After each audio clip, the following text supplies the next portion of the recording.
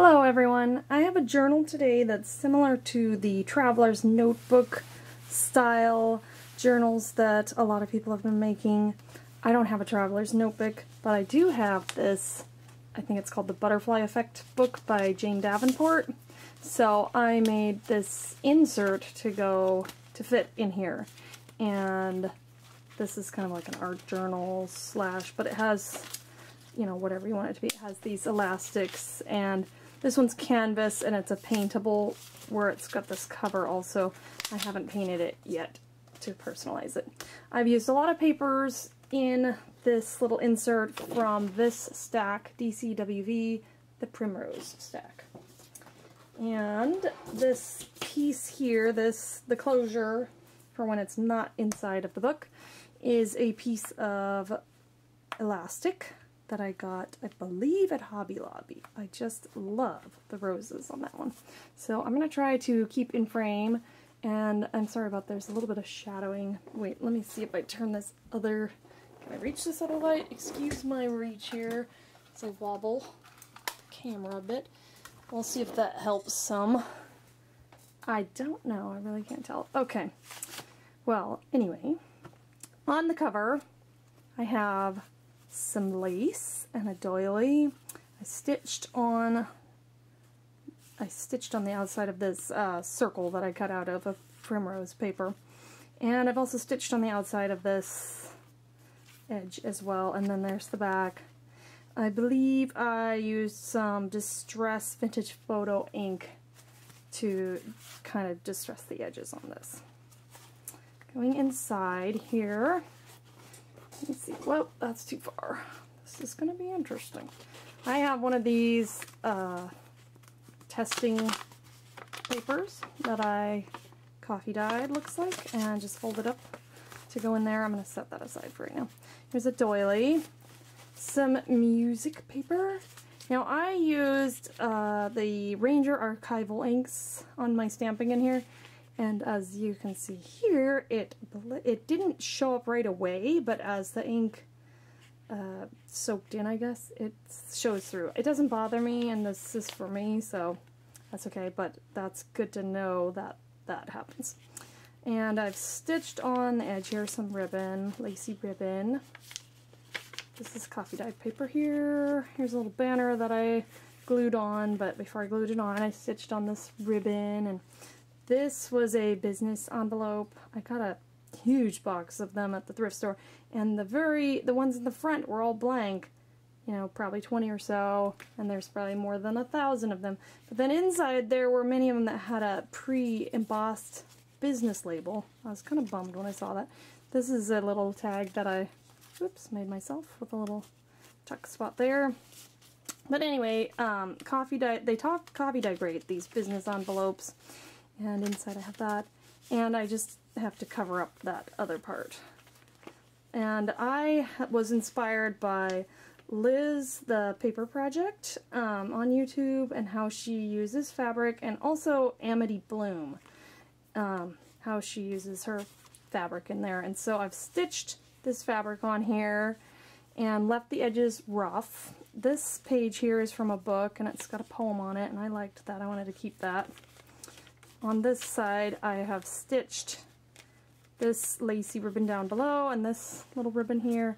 And I was playing with my daughter's sewing machine that she got for Christmas because it is smaller and lighter. And so I brought it to my desk, and I was trying out all the different decorative stitches on it.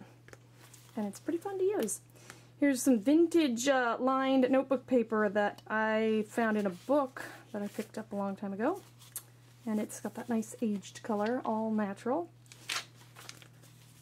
Some doily here on a book page. This book page, I believe it's in Spanish. I got this from Liz, the Paper Project. Thank you, Liz. Here is a page from a very old, I think it's in the 20s, book, a University of Washington songbook. And so I reinforced the fold there just so it doesn't tear out because it's very old paper. This tag here I have sewn on for a little pocket. And these die cut type elements are also from the Primrose paper stack. There was a couple pages in that stack that have these different things that you can fussy cut out. I cut them out, and this is vellum paper that's coffee dyed. Some ledger paper with some fabric washi on below. This was from a Precious Moments book, Little Bits of Wisdom, I believe it was called. I love the little images. And these are peg stamps, and I love this set. I think it's called Brambly Rose, but again, it shows through a little bit. This was from an old planner, and it's got some adhesive lace on one side, some washi in the center because I was afraid it was going to tear, so I did reinforce that also. I have this fabric I'm still using. I got that on when a fabric store was closing, and it's really beautiful fabric, and I just like how it went with the lady here in this little poem. I've stitched on some fabric scraps on the side as a pole. Here's another piece of book page from a French book, and there's that there. This is grid paper. I liked how it looked without coffee dyeing because the grids will fade when you coffee dye usually, or bleed. I liked it like that, so I left it like that.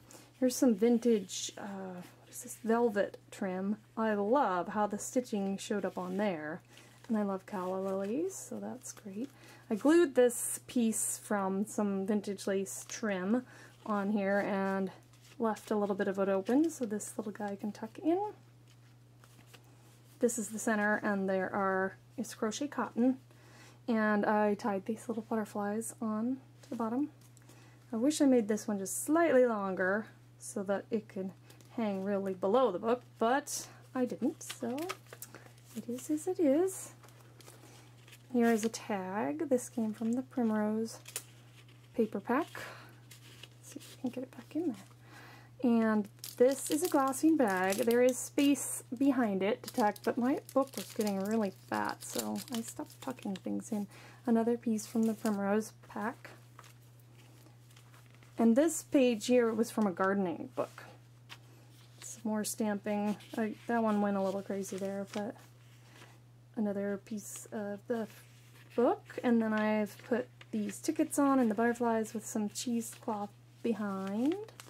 Oh, and I guess I put some fabric behind that one.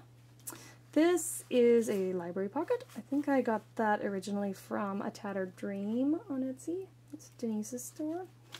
I think she is Practice Makes Pretty on YouTube, and they coffee dye really well, so I love that. This I coffee dyed, and I also inked up the edges with vintage photo a little bit. This is from the Primrose stack, and then I stamped on there with those Brambly Rose peg stamps.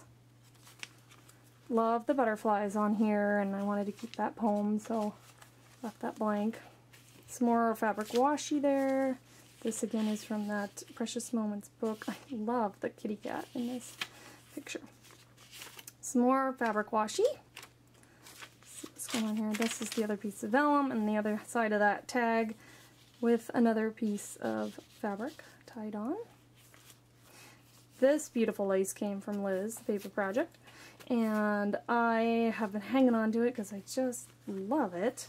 It's so beautiful and delicate, and the color, I love the color. I don't even like pinks all that much, but this is just the kind of pink that I do love. So, and this pretty little card probably came from the Primrose stack also. Another stamp there. This is the other piece of that vintage music book paper. Another piece of that Spanish book. This was just an offcut that I had, a die cut I had die cut a long time ago. I put the corrugated cardboard lines on the back of it, and I had coffee dyed it and just put it in a pile of scraps.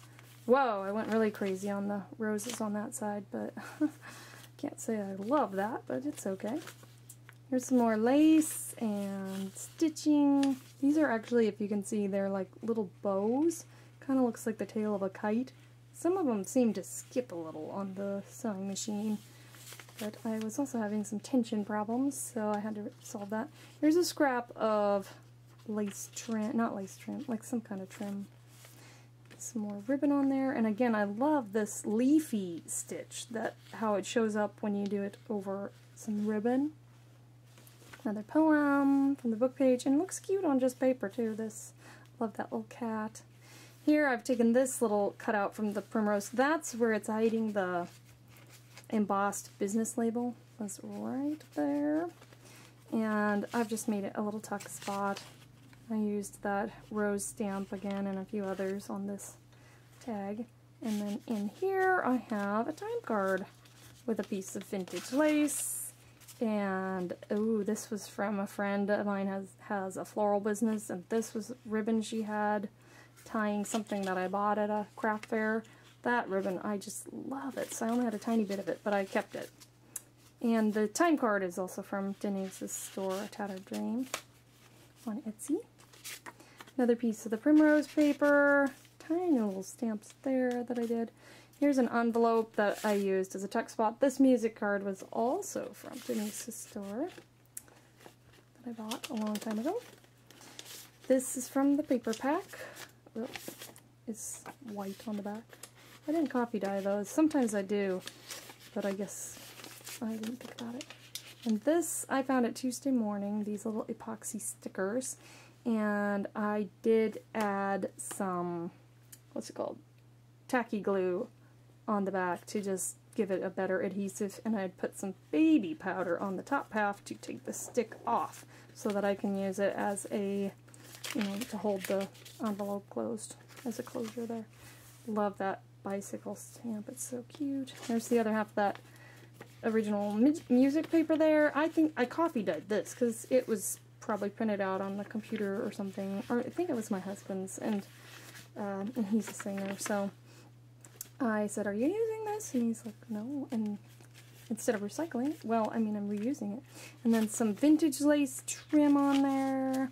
The other doily. Here's a pocket I put on the back. This is from the paper pack, and it was just large strips on a paper. And then I used some extra paper to stitch these coffee dyed to-do list papers on. There's many of them. And they just tuck right back in there. And the back, as you saw. So this fits just barely inside of here. And the measurements, I have the ruler here so I can tell you. I should have done that at the beginning. It is just shy of 8 inches, about an inch shy of 8 inches. And just at about 4.5, maybe just shy of, oh no, that's 4 3/4. Just shy of 4 3/4 on the width there. So that was my version of the Traveler's Notebook insert, although I don't think it's the exact dimensions of a Traveler's Notebook because I made it for this. And I hope you like seeing what I did with it. I kind of was trying to do simple, and that didn't happen. I keep trying to do simple, but it's not really my style, I guess. I like to embellish, but I am gonna keep at it because I do like the simple stuff, but I just have a hard time stopping, I guess. I hope you all have a wonderful and a creative day today. Thanks for letting me share. Bye.